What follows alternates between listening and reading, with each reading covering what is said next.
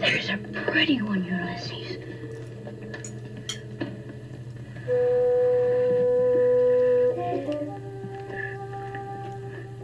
There it is.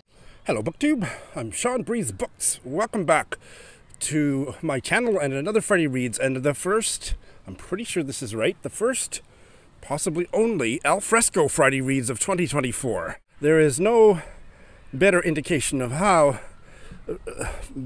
much back to full health I feel than the fact that I had enough energy to gleefully leave the house today on a mild, late September Friday to walk good 10-15 minutes to a park, plunk myself down and talk to you al fresco. I am absolutely overjoyed because, like I say, it speaks volumes to how much back in the saddle I feel. When I arrived 5 minutes ago, there was nobody in the little playground beside me, and school is just getting out at 2:27, so maybe it's recess. With this particular mic, I don't think it's going to pick up any or very much of the background noise, so I should be okay. I have had a fabulous reading week, and in terms of news, I went for a pedicure with my mum on Tuesday morning, and that was lovely. Boy, my feet were pretty crunchy and brittle and in need of some love. And the chair that I sat in was a full massage chair, so it gave me the most lovely massage. The massage was worth the price of everything, so I was quite happy about that. And bookish news. Yesterday was a fabulous day. I went out for lunch with my dear friend Gwen, and she and I hadn't seen each other for about 6 weeks. And we talked about many things, but one of them was books, and she raved about Denison Avenue, which I think won that silly CBC reality TV thing, which is so embarrassing that Canada has that. But I think it won. It was in the running anyway, and I know Lindy is a fan of that book. It's about an elderly Chinese woman in Toronto, and Gwen just raved about it, so I have to get to that one. And then I went out for an early dinner with Sharon Butala, and then we went to a book launch. Mum joined us. She couldn't come for the early dinner. She had planned to, and it didn't work out, but she made it for the reading. And this was the launch of a book of essays by Guy Vanderhaeghe, Saskatoon's maybe most famous writer. Because somebody asked me to. Observations on history, literature, and the passing scene. Guy Vanderhaeghe, I believe he's won the Governor General's Award, I'm pretty sure at least twice, possibly 3 times. Maybe the 3rd time was just nominated. The event was packed, and all the Saskatoon literati were there. I enjoyed myself immensely. Didn't feel like waiting in line for the, can I help you? Yeah, can I help you? No. I'm just making a video. Oh, I see. Yeah. Okay. I'm just having a recess. No problem. Okay. Nice to meet you. Yep. That was very strange. That man came up to me and he had a Tupperware container full of fruit and celery, and he kept looking at me, and I thought he wanted to sit down. This is the only picnic table in the park, and he kept coming over, kind of smiling but staring at me curiously. So that's when I said, "Can I help you?" And he said, "Can I help you?" I said, "No." So he said, "I'm just here, it's just recess." Well, this is not a school park. There's a school right there, but this is not a school park. This is a public park, so I don't think I'm breaking any laws. He read from a couple of these essays. Some of them were funny, some of them were political in a literary way, and I look forward to diving into them. I really enjoyed the event. I'll give you a little bit of a spoiler about next week's Mystery Guest because she was there. I had taped her Mystery Chat the day before, and then she was there. So that's a little bit of a spoiler for next week, but not much.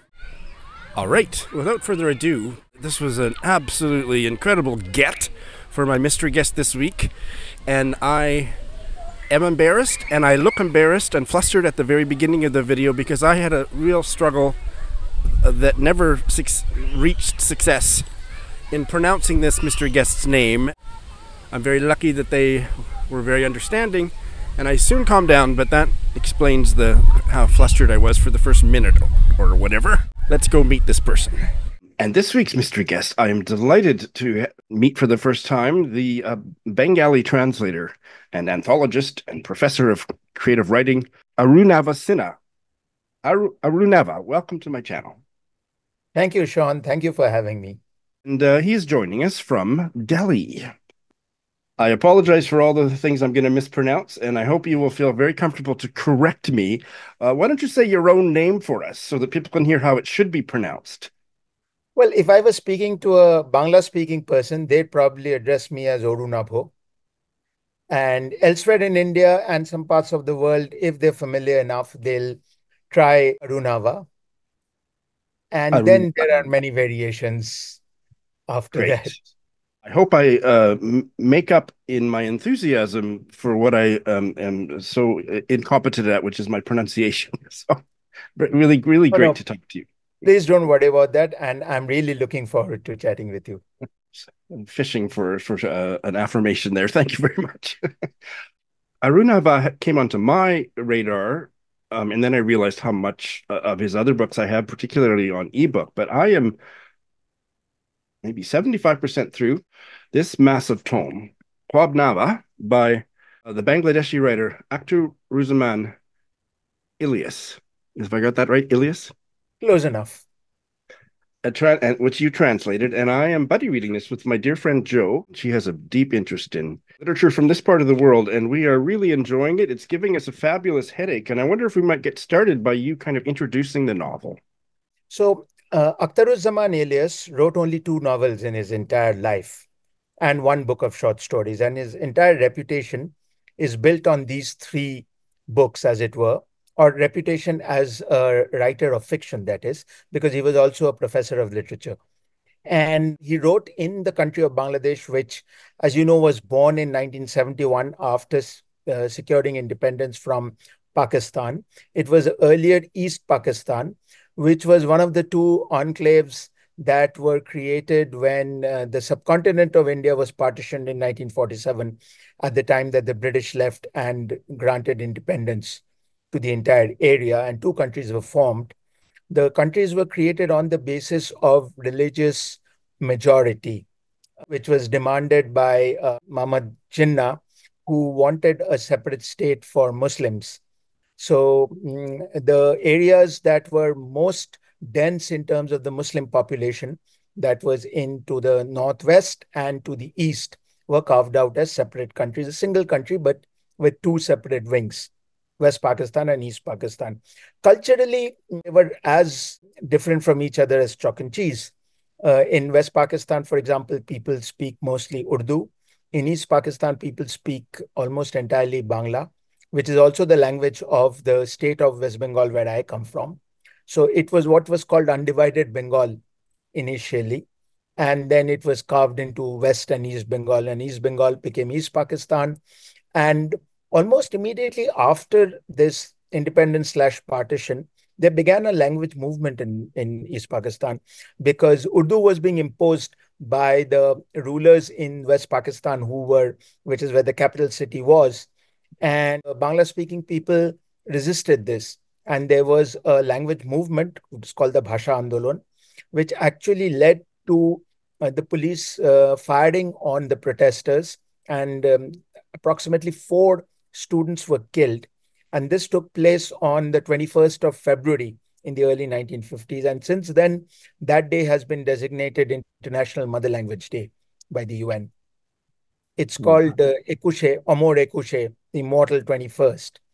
And so Bangla has been at the heart of this part of of South Asia right from the beginning. And eventually, when the independence movement came in the late 1960s, and eventually culminated in the creation of Bangladesh, with military support from India, I might add, who were not exactly on the best of terms with Pakistan then, as they are not now. The language became the cultural and political fulcrum of the country, which is why it's called Bangladesh. It's arguably the only country in the world which is named after its language. And Desh means land. So it's the land of Bangla. And Akhtaruzzaman Ilyas was, he wrote after Bangladesh was created. So he wrote in the 1990s mainly. But he was born in pre-independence what was still India at that point, then lived and grew up and lived through East Pakistan. And then finally, he was a writer in Bangladesh.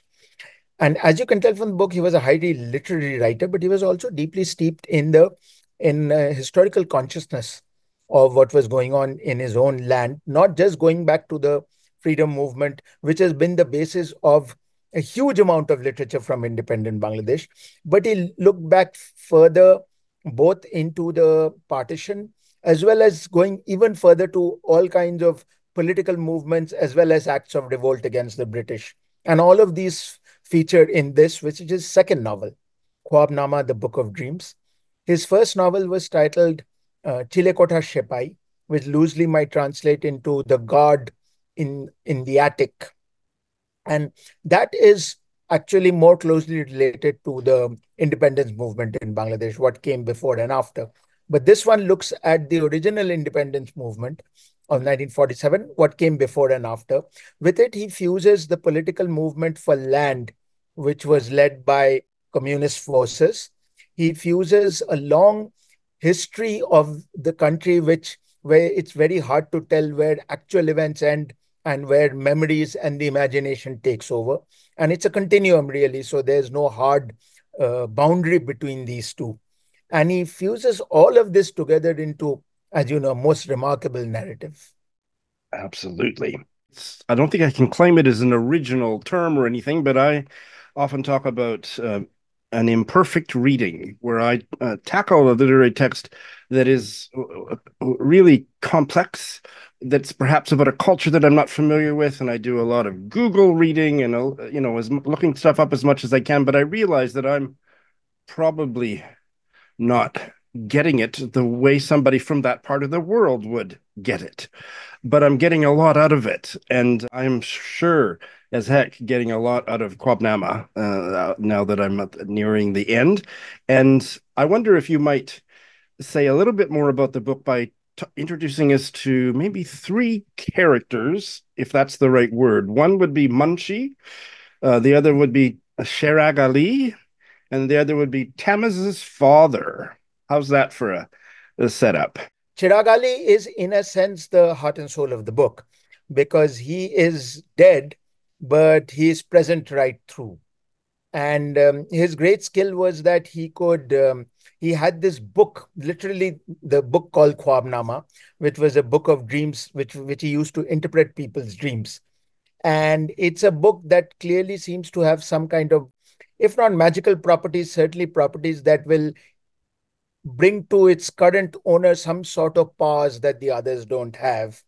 And so this book becomes, in a sense, not exactly a subject of dispute, but certainly fair amount of conflict among the characters. And Chirag Ali makes his appearance both as memory, remember the way he is remembered, as well as sometimes he appears to be there in person, maybe channeled through others or not. And it's never very clear, because in this novel you can never quite tell what the canvas of reality includes, and you really have to read all of it as reality. And the idea, I think, is that reality is not necessarily what is happening out there in the objective world, but also the way it is being mapped in the heads of the people who inhabit this novel. And therefore, if they see it and if they think it and they hear it, then it's real.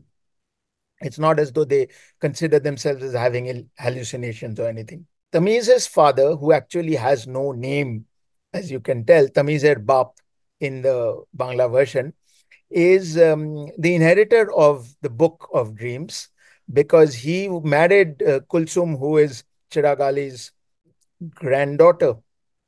Yes. So he also gets this book, but he seems to be the strangest character over here, because he dreams of an old historical figure who rebelled against the British and who was riddled with bullets and supposedly took up his residence in a fig tree thereafter, and looks over the entire area and acts as his guardian angel.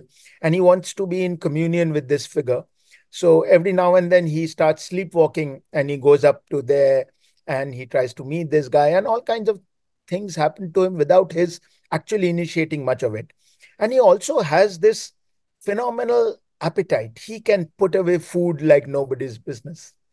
And you can clearly see the symbolism there, how closely that is linked. This hunger becomes is a communal hunger, and which is very closely linked to the exploitation of the peasants who did not own the land that they farmed, and who in one of the political tracks in this novel are demanding a two-thirds share of the crops that they harvest, instead It's of the the half and half. Tabaga movement. That's the Tebhaga movement. So Te is three and Bhaga is share. So the idea is the whole harvest should be split into three, and that the peasant should get two and the owner of the land one, which they feel is the fairer division of the spoils. But of course, that was not the case. And India had this whole system called the Zamindari system, which was sanctioned by the British, which allowed people with some amount of money to own large tracts of land, and for which they paid taxes to the British rulers. And in turn, they extracted taxes from the peasants whom they allowed to cultivate their land. So it was all a finely designed system to exploit the poor and keep them poor and perhaps make them poorer still. So that whole community historically is represented here in this novel, and they come into play. The third person you mentioned is Munshi, that's Munshi Barkatullah Shah. Munshi Barkatullah Shah is the person I just spoke about, whom Tamiz's father, or Tamiz's Bap, wants to be in communion with. And he is the figure that hovers over the entire area where this novel is set. And he is a figure that is both, well, that's everything. That's guardian angel, that's inspiration, and a figure who has never quite left. And he seems to be certainly most present, or has the deepest impact on Tamiz's father. Yes. But other people believe in him, whether they've seen him or not, but maybe not everybody believes in him. And then that kind of shifts throughout the novel. We won't give anything away, but fascinating. So what, if anything, do you think people who are not familiar with the literature and history of this part of the world might read in preparation for tackling Quabnama? That's a great question. And I'm just trying to think of what might be useful. I can't really think of anything. I mean, I think you need to read Khwabnama to prepare for Khwabnama and give it a second reading after the first one. But I suppose even something as basic as a Wikipedia history of Bangladesh Well, would and I've been provide the consulting broad all of stroke. that stuff, and I have a character list, and I have a key concepts list with the Jotadar and Jomandar and all that stuff, Tembaga movement, and it's been a profoundly educational process with a rich literary, obviously a rich literary nuance. So thank you for bringing it into English. Thank you for giving it all this love and enthusiasm. Tell us about some of your most recent. You have 87 translations to your name, which is incredible. So tell us about, yeah, some of the most recent or soon to come out translations that you've finished. Among the recent ones are, of course, it's inevitably a very wide variety of books, and all of them, almost all of them, are fiction. I'm going to first talk about a novel that came out last year. It's a slim novel titled Hospital. It is written also by a writer of Bangladeshi origin, but who lives in Australia. Her name is Yes. Sania Rushdie. And Sania writes about her own experiences as someone who has gone through severe attacks of schizoid paranoia. And she writes very calmly about a particular episode in her life where she has to first go from her home to a kind of halfway house, and then eventually she has to go into an institution. And through extraordinary lucidity, she describes that entire movement from her home to the hospital and finally out of it. And while there is an argument in the book that it's not medication, but conversations that can actually help fix such problems, which is fascinating in its own right. But it's really a very calm and therefore chilling look at how a person intersects with the world the way the rest of us see it, and a person with her condition sees it. And it is not meant to evoke, sympathy or compassion or any of those things. It is just meant to give us clarity. It is meant to give us clarity to an alternative worldview that is perfectly consistent within itself. and which at the end of it, you would really hesitate to even label as being abnormal in any way. It's as normal as your worldview and mine. And who are we to say that ours is exactly congruent with what the majority of the people see anyway? I'm sure Akhtaruzzamani Ilyas did not see the world the way you and I did. Otherwise, he would not have been able to write this book. And that goes for someone like Sania as well. So it's an incredibly, it was a book that I read 10 pages of, and I decided right away that I was going to translate it. And it has a lovely cover in the Australian edition, and I can't Yes. find it outside of Australia. I think it's out now out from Seagull Books as well, and Yes, they always have beautiful covers. But I want the Australian version. I'm gonna have I to get one of know. my Australian And that friends to. that's Sania's own drawing, by the way. Oh, no, I didn't realize that. That's Yes, fabulous. yes, yes. And it also, the same drawing also appeared in the cover of the original Bangla edition, but the Giramondo art director cropped it in a much more interesting way. So I think it becomes much more intense. Gorgeous image, and it's now I want to. Now I'm coveting it even more now that I know it's an illustration by the author. Yes, I can imagine. This is a scene of students coming down a library staircase. It's fabulous. Maybe there's one more novel I'd like to talk about. It's called A Touch of Salt. It's written by the Bengali writer Anita Agnihotri. What she does here is that, and here again, there's some historical context. In the western state of Gujarat, there is this area called the Rann of Kutch, which actually is now land, but it's marshy salt land. It's salt land because the sea used to be there before it went away and left some land. But it is, as you can imagine, because the sea was there, it's dense with salt. And at the time that the British ruled India, it provided nearly 90% of the salt consumed in India. And there is one community, which is not a religious community because there are both Hindus and Muslims among them, called the Agadias, who farm salt over there and who have the strangest life because they live in villages and then they go out to these salt pans, which are in the marshes, and they spend 8 months a year there, just basically stomping on the salt in order to make it rise to the surface of the water so that it can then be pulled out and farmed, as it were. And one of the side effects of this is that their legs are so full of salt because they stand there immersed up to their knees or even higher in salt water, that when they die, and as you know, Hindus are cremated after their death, but their legs are so full of salt that their legs don't burn. I mean, that's one of the interesting side effects, as it were.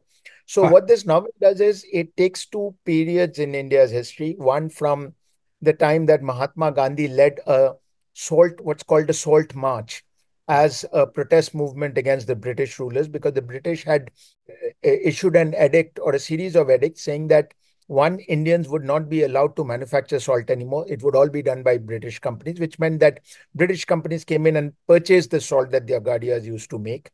And two, that Indians would also have to pay a large tax on any salt they bought. And because many very poor Indians only ate rice and salt, this meant that even the most basic food for the poorest of Indians suddenly became extraordinarily expensive. So Gandhi led this symbolic march, which ended at the seaside village of Dandi, where he picked up a handful of salt from the sea and said, "Here we are manufacturing salt and we are breaking the law." And this marks the beginning of our movement against the British, asking them to leave India. And so, what Anita Agnihotri does in this novel is that she takes a fictional character from this Agadia community and makes him join Gandhi's marches. There was no such, history hasn't recorded any such person. And so we get a view of Gandhi's salt march with this 15-year-old Agadia figure in there. And this alternates with the present day when the same person's grandson, whose name is Azad, which means freedom, is leading a movement against the corporatization now of salt manufacture, to a point where the salt makers themselves are left out of the equation completely. So these are two parallel protest movements, one in pre-independent India and one in independent India in the current time, both centered around salt. A fictional family is the fulcrum for the action that takes place. So Anita writes this very remarkably. Her novels are often part anthropology, part history, and part fiction. So it quite redefines what fiction is. It's no longer the kind that we were used to in the classic form, but it's very powerful and it makes a deep impact. That one might be hard to get outside India. I'm just looking it up, but At the moment, yes, it's only just about come out in India. I see. So it'll come out here eventually. Yes, I hope so. I also have your anthology, or maybe it's one of your anthologies, The Greatest Indian Stories Ever Told, which you edited, 50 masterpieces from the 19th century to the present. Going to be reading this next year. Tell us a little bit about this. Sure. So this one's a sort of an anthology of anthologies, in the sense that the Aleph Book Company has produced this series now, I think, running into 12 or 13 books of short stories from each of the non-English Indian languages translated into English. And they're all called The Greatest Da. So there's the first one in the series was The Greatest Bengali Stories Ever Told. Oh, yes, which I put together. And then we've had progressively Urdu, Hindi, Malayalam, Tamil, Telugu, Odia, Kannada, Gujarati, Marathi, and so on. And this one was their publisher, David Davida's idea that, while not everybody will probably buy and read every one of these titles, why don't we give them a selection from each of them? And also a very good entry point for anyone who has not read anything from this part of the world and may find it easier to start with short stories. It's less of an investment in terms of time. And also you get much more variety rather than being locked into one writer. That was how this book came about. So putting this anthology together was fantastic because I actually ended up reading some 250 stories to pick 50, which is actually not too difficult. 1 out of 5 is not too bad. Right. As the strike rate goes. I mean, it's easier to say no, if you know what I mean. It's heartbreaking, but there it is. So that's how this book came about. I can't wait to dive in. So this is a basic question, but it's a question that I'm very curious about. How did you become a translator? How does one become a translator? Why are you a translator and not, I don't know, a novelist or a plumber? So, every translator will give you almost the same answer, which is that they just stumbled upon this line of work. Nowadays, maybe people plan to be translators, certainly not when I started out. For me, what happened was that I was in college when Gabriel Garcia Marquez won the Nobel Prize. And Picador brought out these beautiful editions of his works, including 100 Years of Solitude.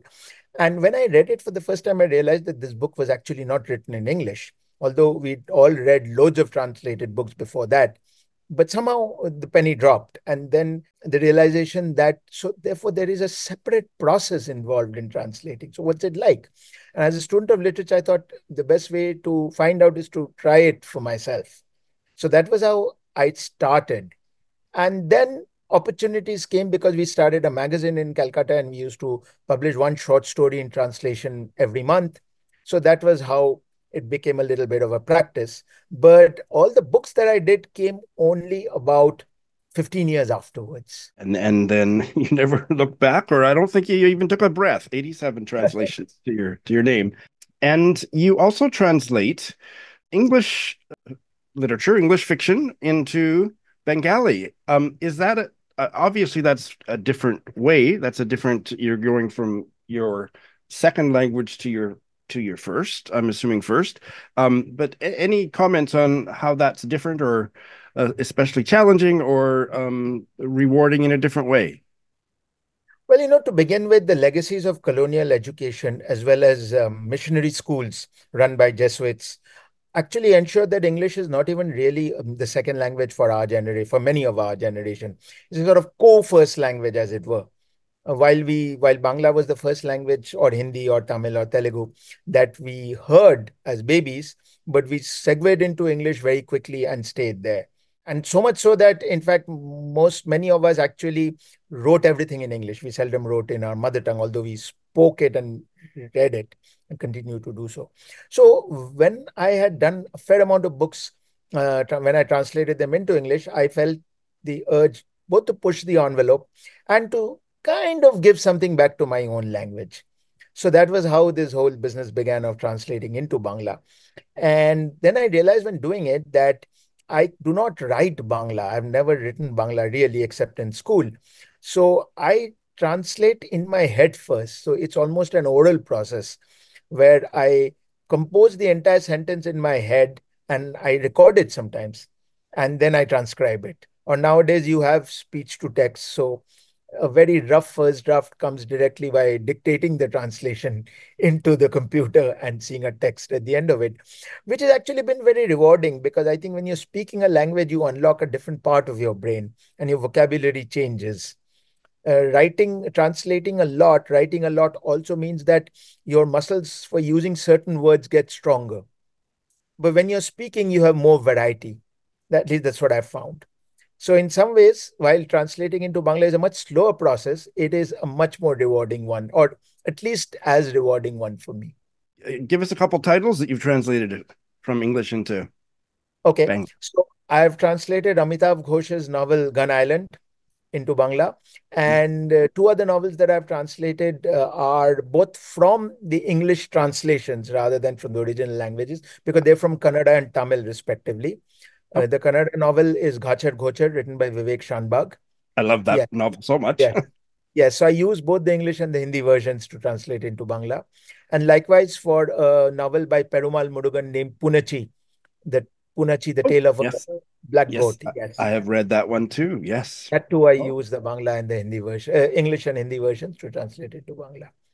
So that's yeah, those are three. And I've just finished a book of poems, which I translated from Hindi into Bangla. Tell us what you've been reading recently that you'd like to recommend. Right now, like many people in the world, I'm in the process of finishing Sally Rooney's Intermezzo. Oh. You're in the process. So, Yeah. can you give us a preliminary Yeah, which thought? I enjoy. I'm enjoying it very much more than a third novel, Beautiful World, Where Are You? And I think one reason is that the characters or some of the characters are somewhat older now, and I think I'm a little. It gives me more pleasure reading about them.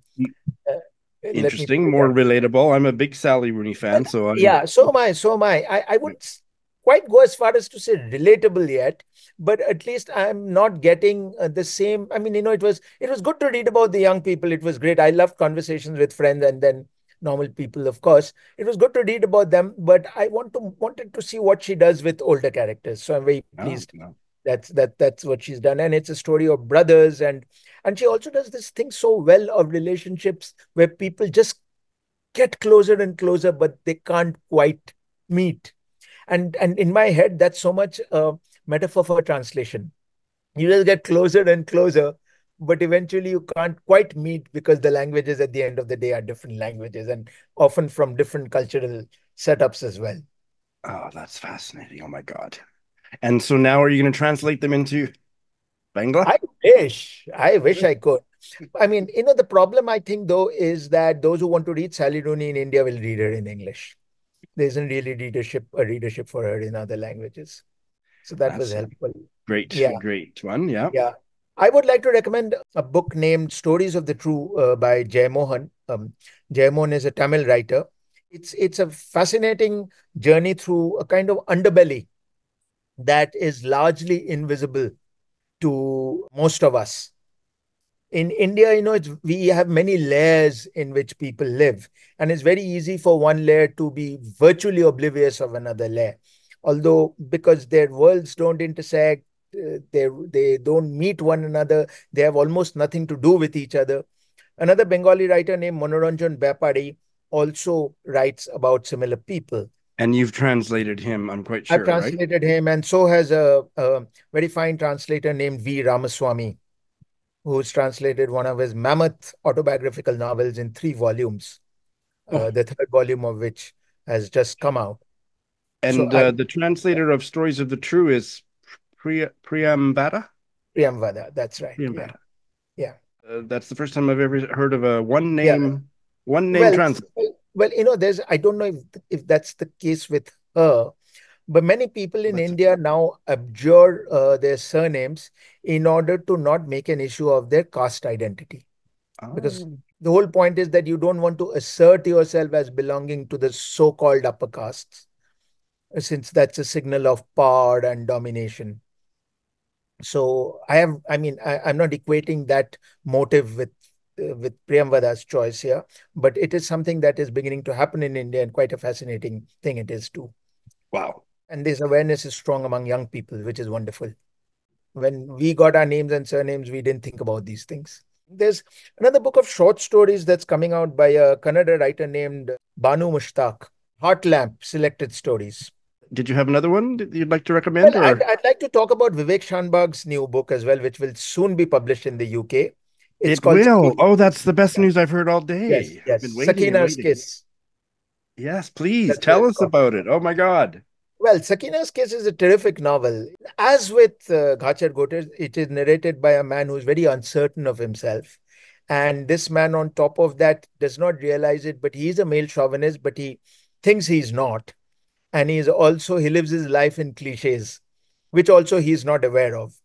And these cliches, many of them arise from management jargon in a corporate world. I mean, he's forever living off self-help books. But his wife and his daughter bring a very different version of the world to him, which doesn't please him at all, because they challenge his what he imagines is his authority. But he's not an assertive guy either. So, and all this is set out in the current socio-political situation in India, operates in a mild way. It's not overtly in your face or anything. And as with all of Vivek's novels, there's so much more that they say than the words actually represent. So much of his novels reside in what you hear but don't read. And he's got this. It's just funny without him trying to be funny. Funny in the sense that he's got his people down so well that you can't help but laugh. Translator. It's translated? By Srinath Perur, yes, as Ghachar was. That's right. Okay, great. Oh, I am stimulated beyond belief. This has been a wonderful conversation, and it's been way too short. I would love to have you come back for a longer chat about translation or anything you'd like to talk about. Anytime, Shawn. Thank you so much. So yes, all the way from Delhi. And the buddy read I'm doing with Joe Smith of Kwabnama will be finished next week. So I'll have more to say, but I don't think I'll be able to say anything as cogent about the book as what you just heard Arunava say, if I've got that name pronounced right, finally. All right, this week I have finished 2 books, and I have one that I've started that I'm going to be checking in on. And in terms of BookTube news, I did get 2 videos up. Oh, my zooming in discussion with Dorian Stuber about protagonists and fictional narrators that don't have a name. Very erudite discussion, thanks to him. And my pseudo-buddy read chat with Alina, one of my loyal subscribers and patrons, about The Colony by Audrey Magee is up. That one she liked quite a bit better than I did, and it was a really great discussion. I guess I'm really hoping, and maybe I need to actually test how much this noise is picking up, because I might actually have to move.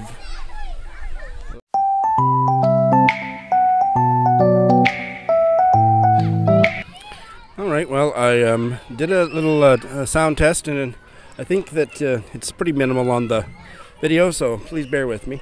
The first one I finished, I'm not going to talk about really at all. I finished late last night, Margaret Laurence's The Stone Angel, her classic Canadian novel from about 1976 or something, I'm not sure. This is for my Patreon book club. We're discussing it tomorrow, and I'm not going to say anything here, both because I haven't quite gelled with how I feel about it. I very much enjoyed it.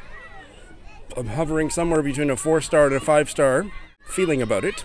And I'm really looking forward to the discussion tomorrow, and I think that's going to help things gel for me. So I will say a little bit more, if I remember, next Friday.